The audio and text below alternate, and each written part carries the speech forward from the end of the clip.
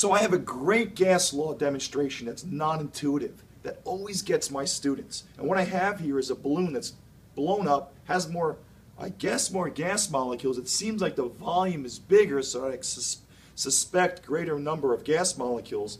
A balloon that's blown up smaller, so there should be less gas molecules, so we think. But that only works if temperature and pressure is the same. And that's not the case. So when you connect these two and open the valves up, it's non-intuitive, and I ask my students, what's going to happen when I open up the valves? And they all say, well, the big air in the balloon is going to go to the smaller, and both balloons will have the equal size. So we think. Okay, so when we open up the valves, watch what happens, and it's non-intuitive. I open the valves up. What's happening? You can see the air from the smaller one is getting smaller, and this one, if you watch carefully, is getting bigger. Non-intuitive. What's happening? I thought this had less gas molecules and less pressure.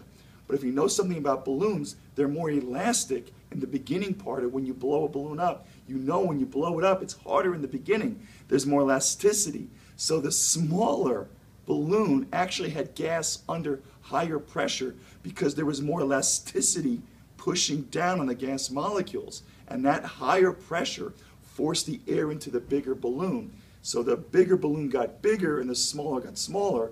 If the student said the pressures would equalize, he would be right.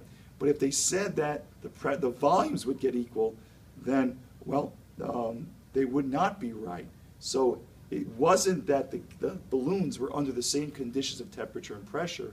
They were not, because they were under different pressures. And that's what is a great discussion about Avogadro's hypothesis. A great little non-intuitive demonstration.